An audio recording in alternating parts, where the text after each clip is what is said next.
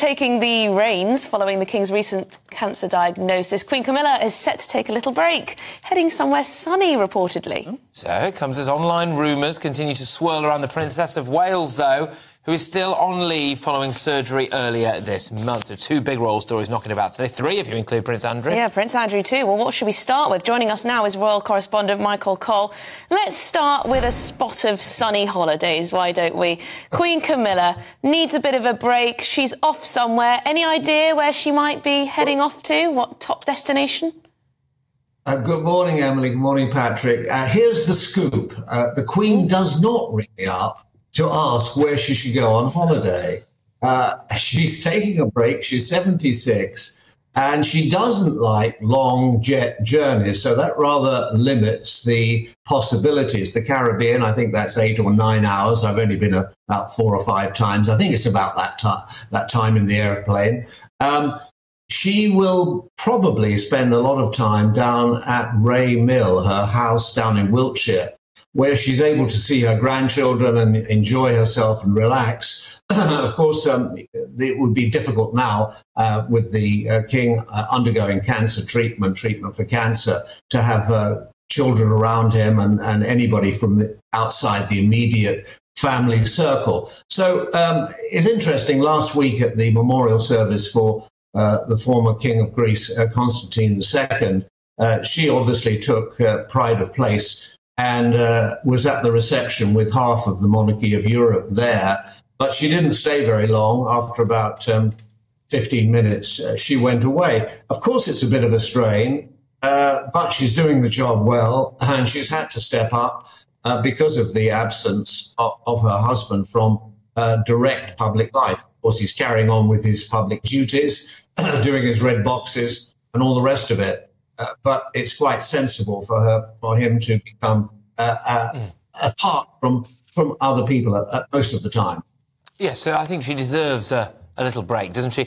Can we just pivot now and talk about Catherine, please? Because there is speculation about how she is and exactly what the issue is.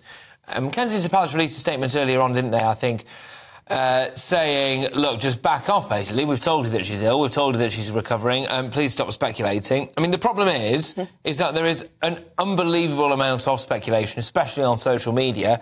Some of it actually really distasteful as well. What do you make of the length of time it's taking Kate to get back on her feet? Yeah, Patrick, of course, you're absolutely right. But I think it would be appropriate, and I think you would like it if I expressed our collective good wishes to the Princess of Wales for a prompt and speedy recovery. It's a bit of a difficult situation because there she is. She's a public person, but she's also a private woman. And this is very much her decision. Kensington Palace did issue a statement saying that she hoped that the public would understand, and I read this bit, her desire to maintain as much normality for her children as possible, and her wish that her personal medical information remains private. I think I can quite understand that she doesn't want her children going to school and some other kids saying to them in the playground, what's wrong with your mum? You know, what's happening with her? And if there are rumours in the paper, it could be very difficult. She's entitled to her privacy, and like any woman or like any person, about her medical history. Yeah. Now, you do remember, I'm sure, Emily, you remember, she had very, very severe morning sickness birth of her first child, Prince George. And afterwards, she's spoken about that and she's mentioned it. So she's not entirely coy about it, but quite clearly this is a private matter to her.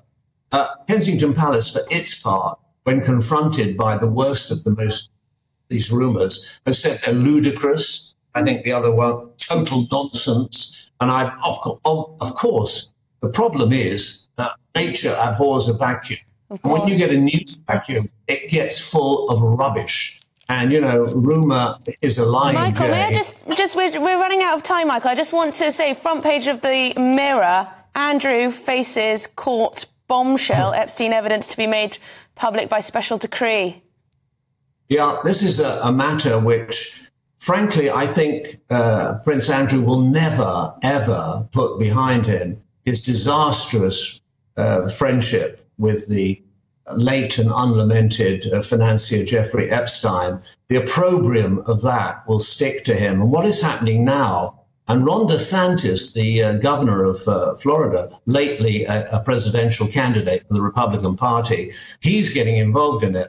And women who were childhood victims of Epstein now are pushing very, very strongly to get released letters that Prince Andrew may or may not have written to the US government to get Epstein a sweetheart deal, a plea deal in 2008, when he could have gone to jail for his offences for 15 years, and he got away with 18 months, and he only spent less than a year in prison, and the rest of it is his mansion in Palm Beach. So if Prince Andrew did write to the British government, to the American government, saying, please be soft and kind to my friend Jeffrey, then that's going to become public. And it's worth remembering that disastrous interview with Emily Maitlis.